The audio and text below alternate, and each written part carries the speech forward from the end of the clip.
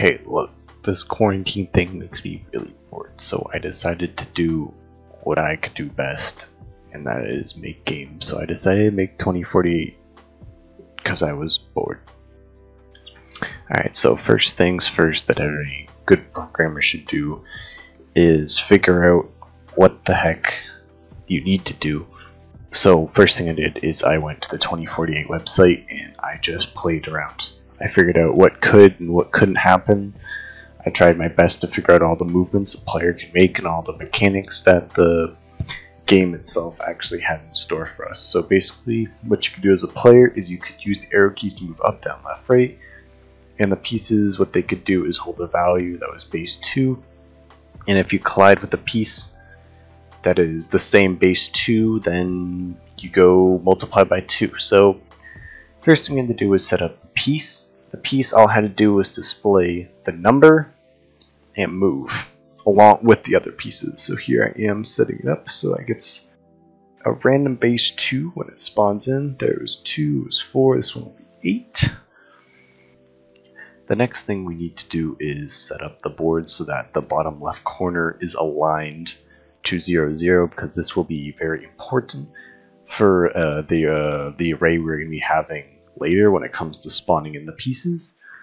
So basically the bottom left corner is now 0, 0 so that the pieces can be correspond with next. Now what we're doing is making it so that the pieces can move in any direction. We want them to move in the cardinal directions of north, south, east, or west.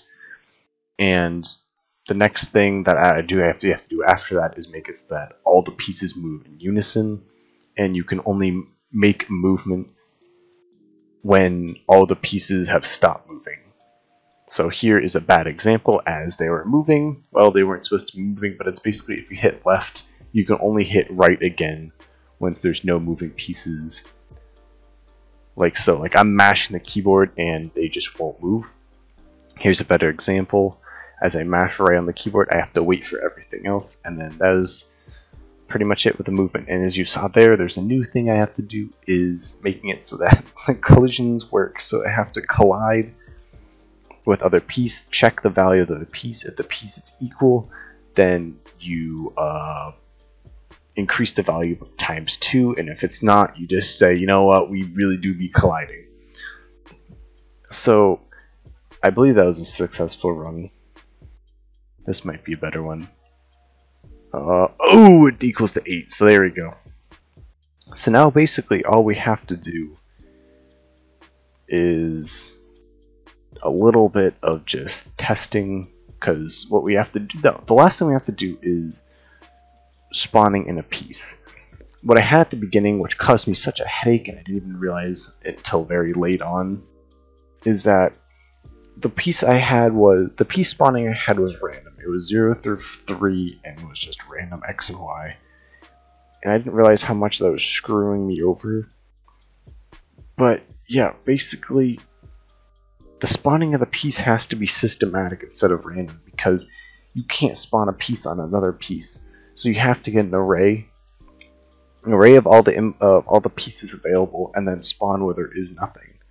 So basically what I did for that is I used the 0 in the corner very strategically, because it would be 0, 0, and then using the formula x plus y times 4, I could get any position on the array, and then I could do that. So this is me now just adding some flair to the game. When you spawn in a piece, it now has color, and it's got a little bit of alpha fade in. And I actually went and downloaded the 2048 font, so the text actually had that font, and now it looks pretty good. This is also another thing I added was a game over. This is me losing for the first time, and here are the sound effects I made. Whoop! Puppy!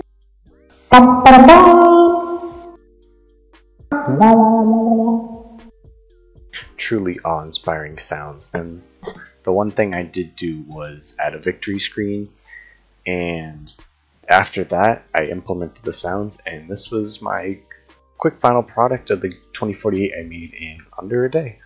Whoop, whoop, whoop, whoop, whoop, whoop, whoop, whoop. whooping, whoop, whoop, whooping, whoop, whooping, whoop, whoop, whoop.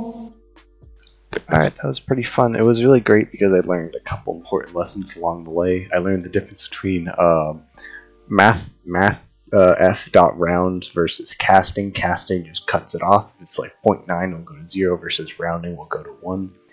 And the difference between a game object game objects with tag will create an array of the amount of pieces with that tag in a scene, and just having an array that is length 16, because then it will reset the array to the smaller amount.